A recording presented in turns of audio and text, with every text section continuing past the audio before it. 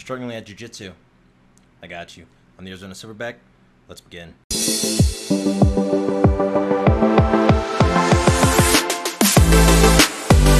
Struggling at Jiu Jitsu.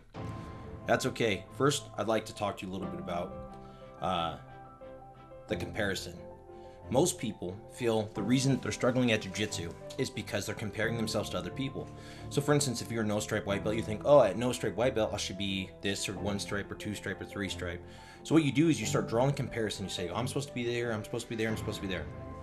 That's wrong.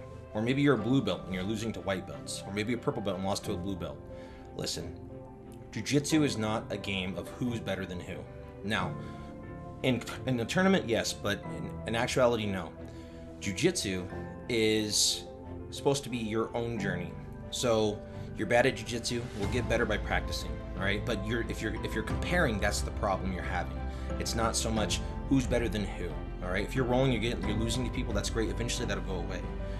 Now, what we want to look at is your Jiu Jitsu better today than it was yesterday? Is it better today than it was 2 months ago, or a year ago, or 5 years ago? We're not comparing you to other people, we can only compare you to you. I have some students that aren't very good at Jiu Jitsu. However, they try, and I can see a growth, and when they roll over time, they're the best version of themselves at this moment, and they still get frustrated with themselves. They say, hey, like, I'm not doing very good, I'm struggling with Jiu Jitsu, maybe it's not for me. And I asked them, like, well, first off, did you get into Jiu Jitsu to beat other people? And their answer is usually no. Well, why'd you come in? Whether they invited, camaraderie, exercise, they're looking for something. That was why they came in. And now I ask them, well, why are you here now? They're like, well, you know, I like what I do. I like Jiu Jitsu. Then why are you comparing yourself? Why take you and compare it to other people? Why take you and say, I'm supposed to be where he is or she is, but you're all different? I have a saying, I've been a personal trainer for 12 years, is everybody and everybody is different. So that means that every person is unique. And you're going to roll different ways, and people are going to learn at different rates, and maybe somebody's not even, you know, of your level of sorts, you know, like they like you're a blue belt and they're a white belt, but they're playing an anti-game to your game. You're still learning, you know, like it takes time. But again, don't compare yourself to other people. That's the worst thing you can do in Jiu Jitsu, and it'll make the experience miserable. If you're not smiling or leaving with a smile on your face, you're doing Jiu Jitsu wrong. So again, you're thinking about quitting because Jiu Jitsu isn't very good, but again, is your Jiu Jitsu better than it was?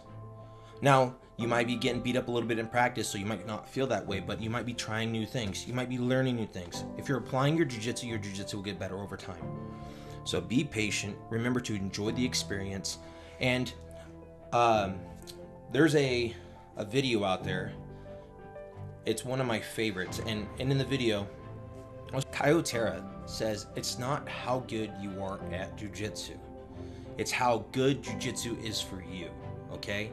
So hear that again. It's not how good you are at Jiu Jitsu. It's how good Jiu Jitsu is for you. Now you might not hear that now, but I promise you one day it'll make sense, okay? Whatever you do, don't quit. This is the best thing that'll ever happen to you if you let it. Give it time. We'll see you guys later. Os.